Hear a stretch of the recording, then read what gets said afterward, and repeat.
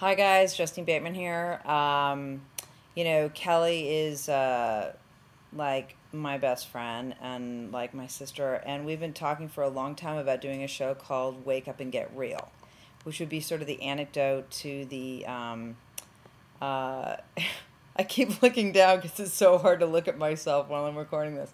Anyway, it'd be the antidote to The View, because there's a lot of people a lot of women, to whom The View, as lovely as those ladies are, doesn't really speak. And so that's what we want to do, just kind of talk about all the issues or whatever that are prevalent right now. And one of the things I want to talk about is people have an interesting perception of what fame is. And I have a perspective that I want to share. Fame is a cloud that hovers over people, that visits them for a moment and then moves on. Fame is like the weather. And when you when you acquire access because of your fame, they're not really letting you in. They're letting in the fame that has attached itself to you for a moment. When your moment with fame is done, that cloud moves on to somebody else. And for many people, if they've associated that fame with their own intrinsic value, with their own identity, it will hurt them very much that the cloud fame has moved on. And that's really what it is. It's nothing more than that.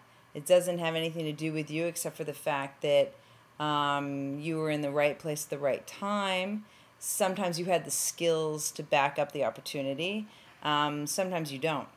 And that's it. And for some people, that fame cloud sticks around for a very long time.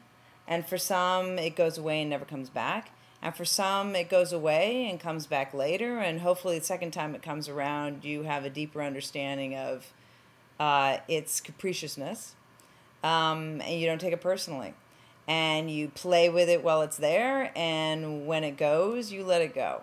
And you don't start attaching, don't start hooking parts of yourself to that cloud. You don't start hooking your self-worth, your identity, your personal worth to that cloud. Because when that cloud moves on, it's going to start pulling all those tethers that you attach to it with it. And that's going to hurt a lot. So it's best not to attach anything to it. Enjoy it while it's there. When it goes, it goes. Maybe someday it revisits you, and who really gives a shit, right? All right, that's my wake up and get real episode for today.